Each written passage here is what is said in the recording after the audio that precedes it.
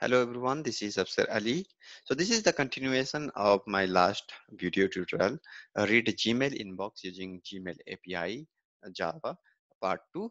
So in this video, what we are going to do, we'll search a particular email using its subject or maybe using its sender, etc. So we can do that, right? So let's see how we can do. So if I go to Eclipse and I already have a Gmail services here, you can see I do have credential.json already. Make sure that you have this client ID, project ID, everything is set. And then you have a refresh token and access token as well. In the set access token, we use a get access token here, and this is the get access token. It will be here, right? Here I have hard coded client ID, client secret, or you can just uh, put some properties file, and you can read this file from properties file instead of hard coding those value. All right, for this video purpose, I'm just hard coded it.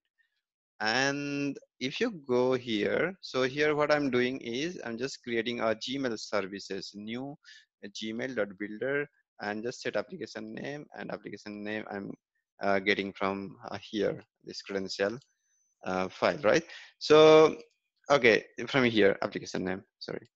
So here, so what I have done, I'm just calling first one is get Gmail service. So this particular get Gmail service will give me a whole Gmail services where I can do a lot of things. Suppose I want to read a value of particular email, value of particular email's body. I want to read all this thing. All right. So what I can do here, if I go my get mail body, here if I expand that, you can see search string I'm uh, passing as the argument, right? So here, if you see users, then messages, so it will list all the messages, list and the users, which all the users has, and the query. So query I'm doing is searching actually. So this is similar to if I do something like, suppose I want to search this, finish setting up. So if I do finish setting up, so something like this, if I search from here, and it will give me one value, the same thing is setQ is doing. All right, so I can search by its sender or by its subject name, etc. Right? So yeah, so suppose I want to search same thing, finish setting up here. All right, so if I do finish setting up your new Google account, so this is the subject name, and what it is doing, it will just get the response, and it will get the first of the message. Suppose a multiple elements, multiple instances of the email having the same, you can say same subject line, then in that case I'm getting only one. So if you want to get all of them, just you have to loop through all those, and you can just save into the array list or some collection something, but I'm hard coded here to get only the first value.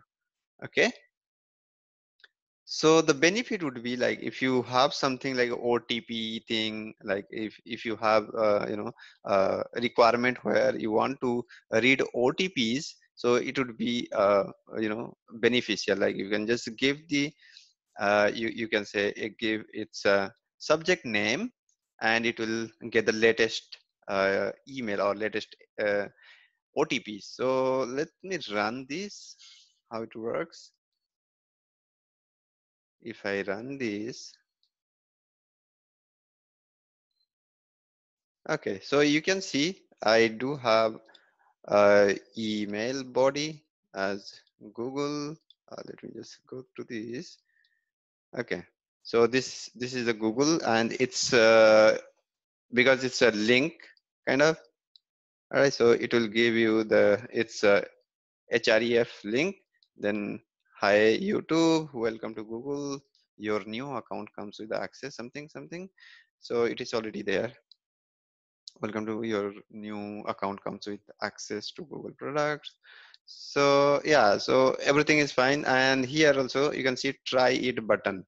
So normally in case of OTP, or you want to authorize something based on your OTP sent to into your Gmail, and something like button here it should be there.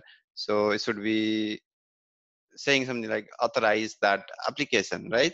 So if you just inspect that, this button has some link within that, and those link you can see href. All right, so this href also you can get it in here. You can see this tried buttons href is this, and you can read those value. Okay, so once you read those value, and you can do curl or something, some request you can do to authorize that particular application, right? So that means you can search anything here of whatever you see in your Gmail inbox, right? I can search using it to Google or something like that. All right. So if I search with a Google, let's see what I get. I should be getting the first one. It says quick start was granted access to your Google account. I think this is the one, and this is the one. I think, yeah, I'm getting this because I'm getting it from Google. All right. So that will search me this particular thing. All right. So this is how you can search anything. And if you want to have multiple multiple emails, not the single one. Suppose with this Google, you have multiple things.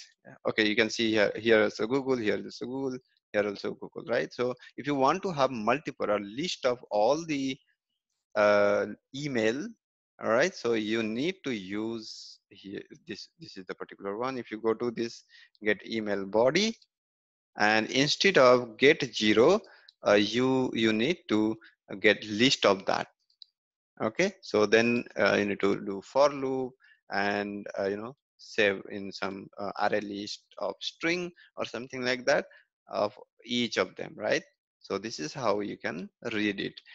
So yeah, that's it for this video. And in the next video, probably I will create and compose the email and send it from my account to a particular email, or maybe to anyone, right? I can send from this particular my inbox, you can say. All right, so let's see, we'll do it in the next video. And this code I'll be publishing in the GitHub, and I'll provide the GitHub link as well in the video descriptions. Okay, so bye for now. See you in the next video.